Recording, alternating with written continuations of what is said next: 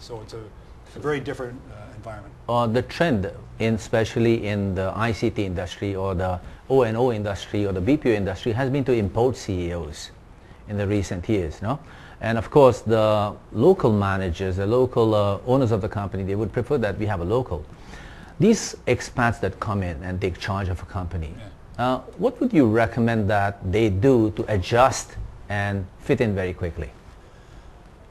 The person like culture, you, for example, yeah, the culture is different, and it was a very common situation where someone came from, pick on Germany or California, and they say, well, this is the way we do it in California, so this is the way we should do it here, and the result was catastrophic in many cases. So I think most of the guys now, though, are more cautious and realistic about learning the culture. They need to learn a bit about the history, a bit about how family structure is here, and talking with others who are longer term here, and to learn about the local environment. This is what is critical to success. But more and more now, what we're seeing, I'll just continue, is companies are less interested in bringing expats over. Correct. And they want to move up the cultivate leadership here. So I have a little clip here of a Western CEO, and I'd just like you to tell me if this will work in the Philippine scenario or not. So we'll just put that video up, and we'd like your opinion about it, if you don't mind.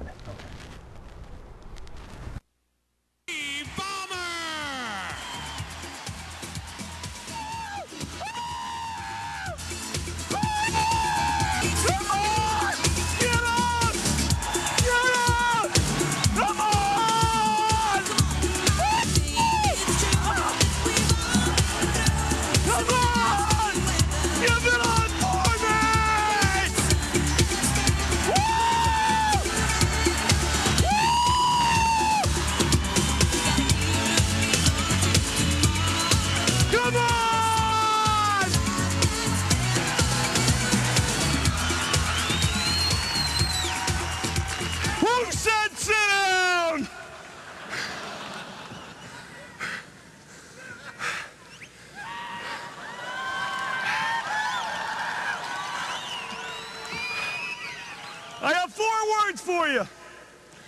I love this company. Yes!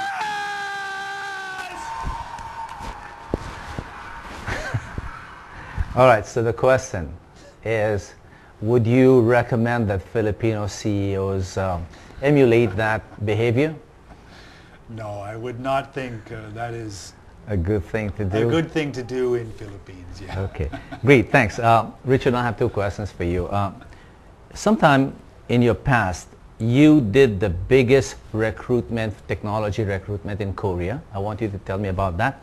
And I want you to slide the conversation right into the awards event that you're holding next month. So, okay. Yeah.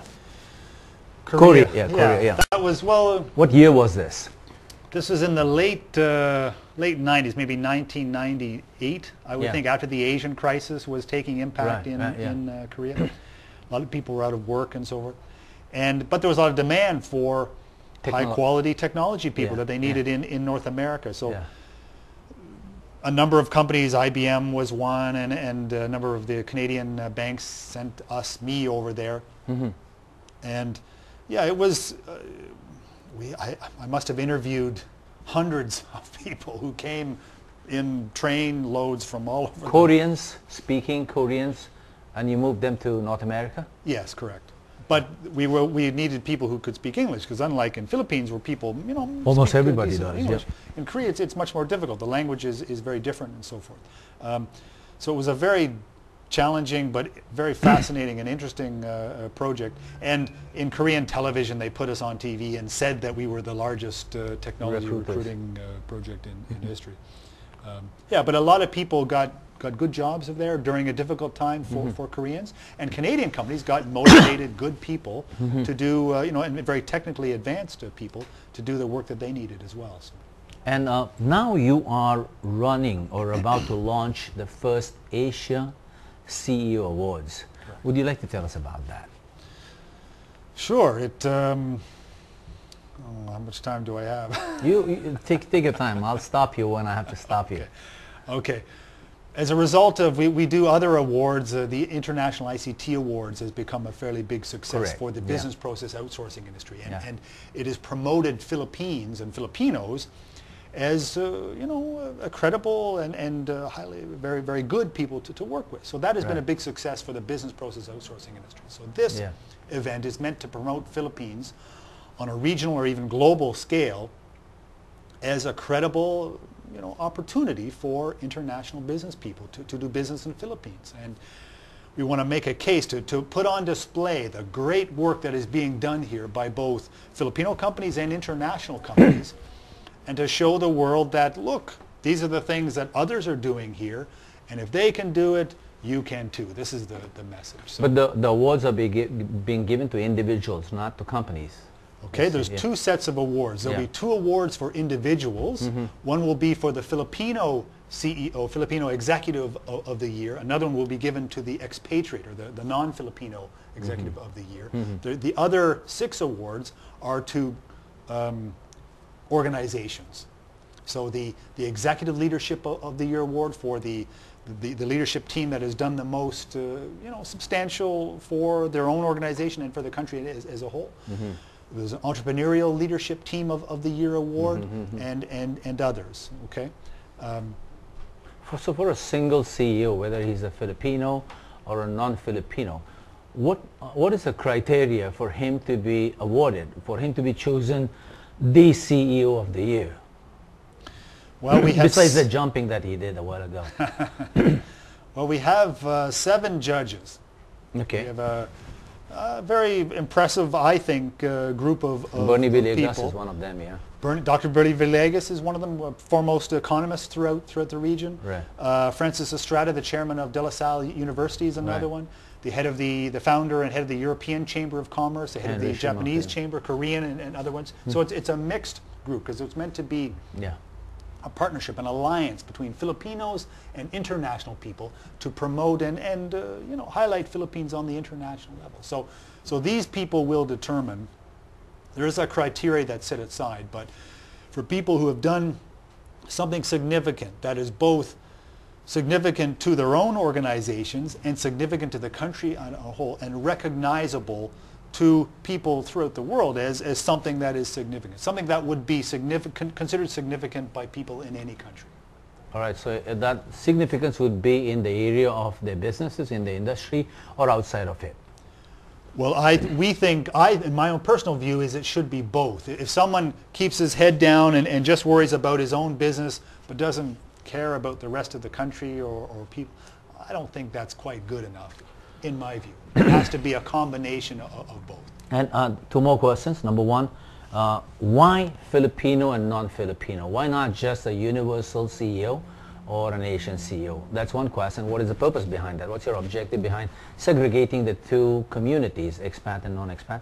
The second thing you had in your program is that small businesses and big businesses, or small enterprise and a big enterprise. What constitutes a big enterprise and what doesn't constitute a big enterprise? Why are you You're laughing? getting into some very good questions here. Well, I want to find out how you run this, because this is important. Well, we wanted to show the world Yeah. that there's both Filipinos and non-Filipinos doing good work in Philippines. Yeah. We felt that, to separate the awards, because, sometimes us expats, we naturally know more other foreigners, and so naturally we'll give our awards to them because we just know them more. So we wanted to have separate awards. But on the other hand, the Filipinos were saying, well, but Richard, there's a lot more Filipino people to choose from. Yeah. So the Filipinos are going to get all the awards. So we thought, well, let's keep it separate so that we can, again, do our purpose of promoting Philippines. And the purpose is showing an alliance of Filipinos and international people. So if we've got them both standing up there side by side, we can say, look, it's good for both groups of people. So God forbid you have a Filipino who was born and raised in the U.S. and he becomes an awardee. What do you do then? Well, the award is open to a Filipino or Filipino or person of Filipino descent wherever they are in the Alright. world. Okay. Now, how do you constitute a big enterprise and a small enterprise in this country? Well, it is a topic of conversation, but Yeah. most people would recognize a large organization as, say, 500 people or more. Yeah. This is one kind of very rough idea we have. There's other 500 factors to people that. or more. Yes. Whereas a smaller organization is less than that. It doesn't have to do with their annual turnover. Well, it could if have very large turnover, but usually people is what the focus is. This is So I want to recommend a friend, a CEO. How do I go about it, and how does he get qualified to be one of the potential awardees? well on the website asia-ceo.org. You click on the nomination form, fill it out, and send it in. That's easy as that. Now we can't do that this year, but next year you can, because this year is closed. But Yeah. next year you can do it. No charge or anything. You can nominate. We'll people. show that little picture, and can you just restate the website address, that URL address? There's that image of the Asia CEO Awards. www.asia. Asia-CEO. That's the one. Asia CEO. .org. Okay. Oh yes. Okay, you've got it. Very nice. All right. Now, next question is, how is this going to help the Philippines economy or the Philippine business or the man on the street in the Philippines? Well, okay, very good question. If you look at our experience with business process outsourcing, that has come from roughly 0 jobs 6-7 years ago to 500,000 today. And what the Filipino guys tell me is because of family structure in Philippines, when you give one person a job, that impacts usually 10 other people, right? Because it means that the younger brothers and sisters will have, be able to have school fees to go to the right schools. The auntie who needs medical treatment is able to afford that medical treatment. These kinds of things, right? So that industry, on a credible basis, starting from 0, now employs 500,000 people. So it's impacting the lives of roughly 5 million people. Okay. So if by promoting that one industry we can get 500,000 people employed here, if by this industry or this event, if by promoting all other industries, we believe that we should be able to get at least another 500,000 jobs. That's maybe a bold statement, but if one industry, business process outsourcing, can employ 500,000 people, it's reasonable to say that all other industries combined could employ another 500,000 people. And if this event helps that process along, as the ICT Awards event has, then this is going to be an exciting situation. And it does seem that now today, international people are looking at Philippines again like they haven't for the last many years. 30, 40 years. And it seems like the time is right now that they need an alternative to China.